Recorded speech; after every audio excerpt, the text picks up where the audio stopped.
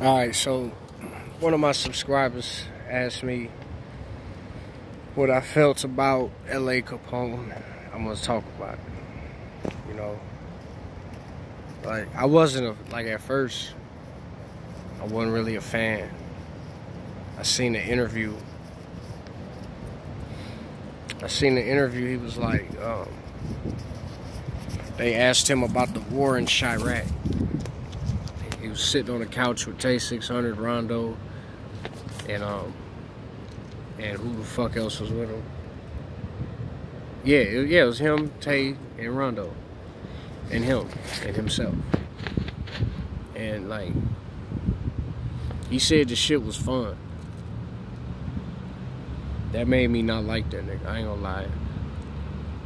I would listen to an LA diss track. I still do. I mean, I listen to any diss track. You know what I mean? I didn't like, cause this shit ain't a game. If you think this shit is fun out here, you a goofy. And you know, he didn't diss JoJo until JoJo died. You know what I mean? That's another goofy thing. And FBG used to whoop his ass. So, but I like his, man, again, had power, didn't know how to use it, didn't know how to move. Simple as that. You know, he was given too much, he was given more power than he can handle. Because his verse on Play for Keeps, you know, that flows, man. You know, besides the Tuka diss, that shit was, man, come on, man. Come on, man. If you can't break bread, he fake. One more, go home a plate. It was me and bro went to stove, y'all. You know the rest. That's my favorite line out that whole thing, cause that's something I would do. Me and my nigga finna eat. Nigga, he get a zebra cake, I get a zebra cake. You feel me? That's real talk. So he had, you know, he had the heart of a true artist. But his view on the streets was fucked up. You know, he didn't have a father. He had about a few other sisters, about what, four or five sisters? How many sisters he got? He got a GD ass sister. You know, he got a sister that he related to GDs, ain't that a bitch? But he never flipped. He never was GD. You can't find nothing on LA Capone talking about he a GD. LA was BD.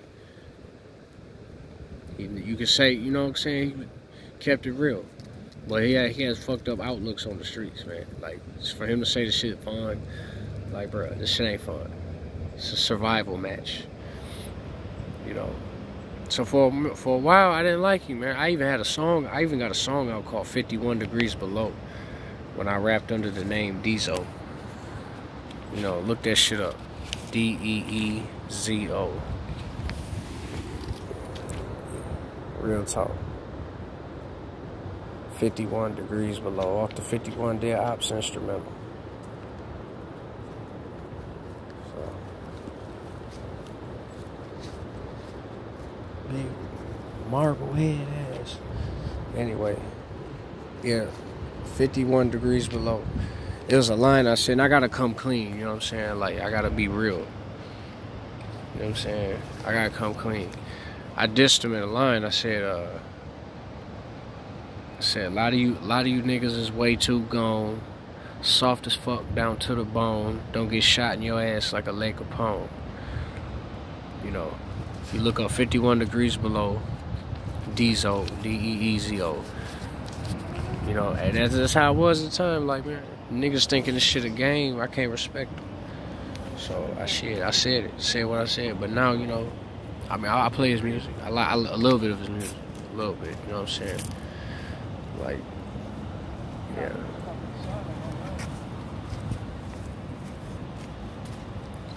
Get your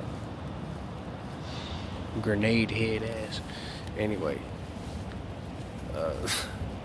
yeah, niggas is trying to interrupt the video and shit, man. Motherfucker, man, I'm high right now. I don't like motherfuckers walking past me like that. Man, motherfuckers behind me and shit. Man, but anyway, yeah. LA was real, you know, we're real artists. You're moving wrong. So they knew where he was at. He took a cab. Cab driver, the last one to drop him off. Of course it was the cab driver that gave out the drop. Nigga. That nigga dead now. How else? Somebody, it wasn't the cab driver. Man, y'all got me fucked up. Who else said it then? Imagine laying down some tracks, then you never get to hear it again. Now they say, y'all don't take this like I'm dissing them. This is just what I think Chicago World News said this, and somebody else. They went to the death side of LA, and they got source. They know they was there in Chicago, and they said LA was like, not, hey bro, catch me another time, man. No, man. They say he was crying. Now this is what they say. I'm not dissing LA. They say he was crying. They say, now look, let's say that it's true. Let's say it's true. I can't confirm it. I wasn't there. Let's say that it's true. I'm not gonna call him a bitch, and I wouldn't call him soft for that. That's human. Like, if you're a human being, and it's like, sometimes niggas don't care. They'll die. They'll tell you to pull the trigger. But man, shit, man. He had just turned 17. He had just did some new music. He ain't want to die. So if that is true, it makes sense. And I'm not clowning LA for that. If he was crying and shit and asking him, I ain't gonna clown him for that. Because he had a good life. He had, he had like what? His mama, still had his mama. His mama was beautiful. Shout out to the mama Capone. You feel me? Her fine ass. Then he had all them sisters. He had a big family. You know what I'm saying? Like, I wouldn't want to leave either. Like, so, if it is true, whatever. But yeah, that's just what I feel about that, man. Just like Von, he had the true credentials of an artist. He just misused his power. That's it.